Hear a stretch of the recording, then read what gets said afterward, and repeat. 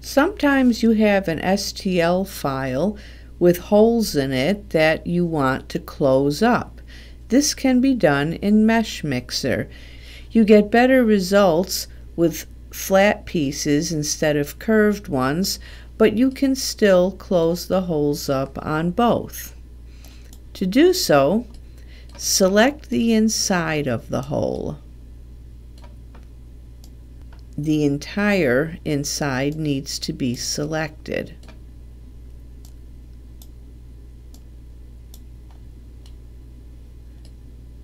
If you inadvertently select other parts, as I just did, hold the Shift key down to deselect them.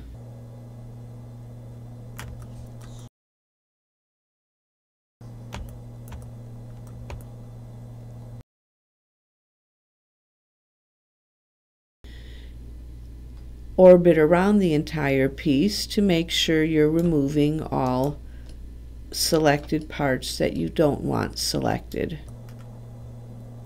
Once you've selected the interior of the hole, press the Delete key to remove it. Then go to Analysis, Inspector, Auto Repair All, and it fixes the hole. Now I'll do this curved piece.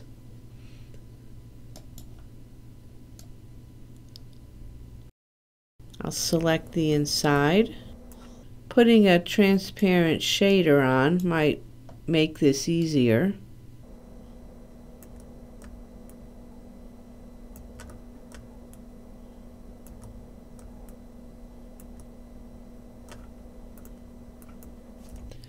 Hold the Shift key down and deselect what I don't need.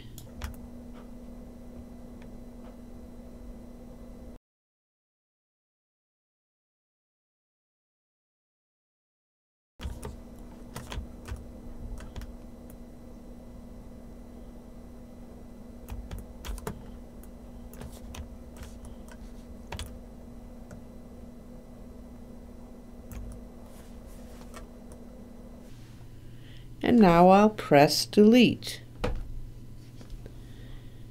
Analysis, Inspector, Auto Repair, and it closed up that hole too, with a faint trace of where it was. If that faint trace bothers you, you could try reducing the polygon count of the model first and then closing the hole. However, if I put the clear shader on it, I can see that the hole has disappeared from the interior. And that's how you close a hole up in Meshmixer.